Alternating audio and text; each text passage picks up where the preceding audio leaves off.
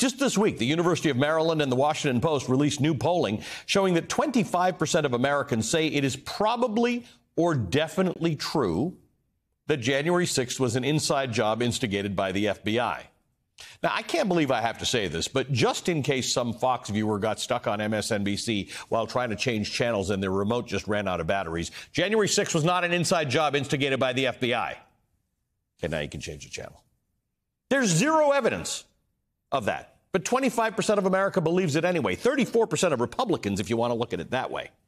34%, more than a third of Republicans believe it was an FBI inside job. What makes this all the more daunting is that sentiments like these are getting more popular. In 2021, 27% of Republicans blamed Donald Trump for the events of January 6th. Now, after the House January 6th hearings, after Trump has been indicted multiple times for crimes he allegedly committed that day and leading up to it, now about half that number, only 14% of Republicans blame Donald Trump for January 6th.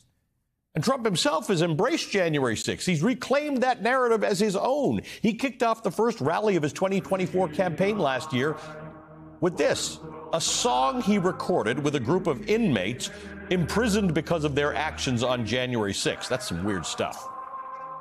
Tonight in Iowa, Trump again repeated the lie, telling a crowd of supporters at a campaign event that there was Antifa, there was FBI, there were a lot of people there, too, leading the charge, his words. But what cognitive dissonance this is. What a gap between Trump's narrative and reality.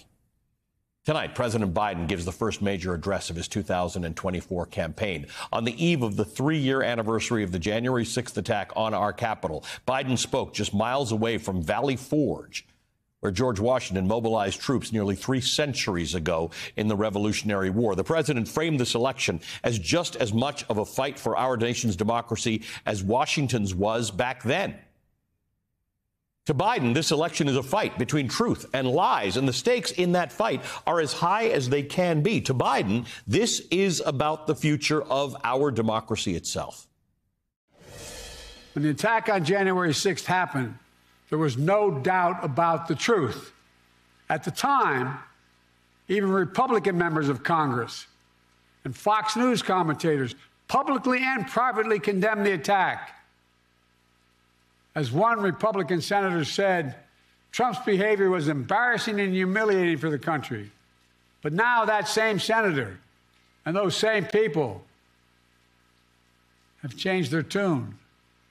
As time has gone on, politics, fear, money, all have intervened. And now these MAGA voices who know the truth about Trump on January 6th have abandoned the truth and abandoned the democracy. They made their choice. Now the rest of us, Democrats, independents, mainstream Republicans, we have to make our choice. I know mine. And I believe I know America's. Joining me now is Tim Snyder, history professor at Yale University, author of On Tyranny, 20 Lessons from the 20th Century. Professor Snyder, good to see you.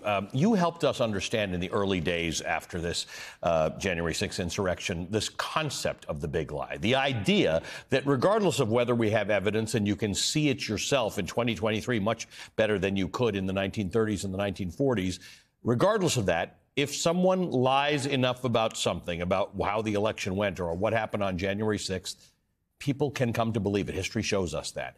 And what we have watched in the last 2 years is exactly what you warned us of what would happen. Yeah, I mean, the important thing is the scale of the lie. You tell a lie that's so big that people can live inside it. You tell a lie that's so big that people won't believe that you would deceive them on that scale. You have to be a certain kind of person to do that with a certain kind of motivation. And unfortunately, we now have a politician like that in the form of Mr. Trump. So we now are living, a lot of Americans are now living inside this lie. And it means that, you know, Mr. Biden has made a couple of important points. One is that you can't really do democracy without truth. And the other is that you can't really do democracy without a sense of responsibility. I can't. I've lost count of how many times you and I have talked in that period, but there's one conversation that sticks out to me, and it was the end of a conversation where I said, Tim, you can have the conversations you can have and write the books and go on TV, and I can do what I can do. What can most people do to inoculate themselves? And you gave me a litany of things, including joining, voting, running for your city council, supporting and subscribing to your local news. What can people do to inoculate those around them? Because we're finding more and more Americans are believing this lie rather than fewer of them, despite more evidence coming out. What can those of us who believe democracy is at stake do for others? How do we have that conversation? Yeah, I mean, you and I have the great luxury that we can have this conversation in front of lots of people. But what we all have to be having is the smaller conversations. I was in the Midwest over the holidays. I had some smaller conversations. You have to have small conversations. You have to play this small game. You have to treat this as a kind of, for the next 10 months, 11 months, you have to treat this as a struggle where every little bit matters, where every letter to the editor, every conversation, every subscription, every supporter of a good reporter, all these things are going to matter. Every phone bank, every little thing is going to matter. We have to treat this as, I think President Biden was right, it's a sacred cause, but the sacred cause doesn't defend itself. It gets defended by a million people doing a million little things. Mm-hmm. And when you look back at the last election, the 2020 election, it was closer than most people think. 70+ million people voted for Donald Trump, 70+ million people, 80+ million people voted for Joe Biden. But actually more people didn't vote than voted for either of them. So are the third of Republicans who believe all this nonsense, are they movable in where the attention should be? Or should we be concentrating on something else? I mean, I think that it's interesting because I think what Mr. Biden is doing in terms of strategy is actually running on the economy. I mean, I think their idea is that the economy is doing very well and that's going to show itself.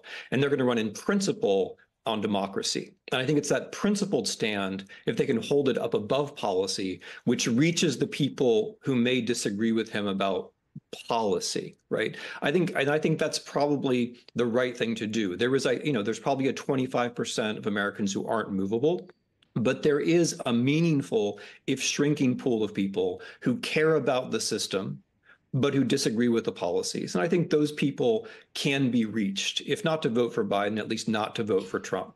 At the same time, one of the things I liked about Biden's speech was that he emphasized that democracy is a good thing, right? It can't just be pitched as we're going to lose the status quo. It has to be pitched as democracy is much better than the alternative, and we can make it still better in the future.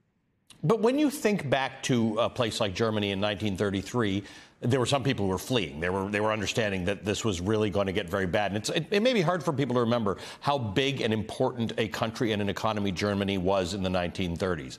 There was a real fundamental belief this can't really fail.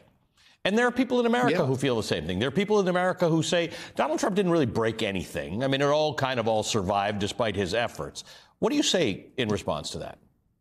I really appreciate your saying that, because this is the kind of thing where historians, we understand and we try to teach that lots of things are possible that don't seem possible. The 20th century really should have been Germany's century, but some people made some mistakes at a critical time, and it wasn't. Instead, what is Germany remembered for? It's remembered for the Nazis. The 21st century, structurally, for lots of reasons, really should be America's century, but we can still choose to blow it. A few people can do a few big, bad things. A lot of other people can not care enough about the institutions, and we can blow it too. We can lose this century. The future is open, unfortunately, both in a good sense and in a bad sense. Tim Snyder, always a pleasure to talk to you. We appreciate your wisdom.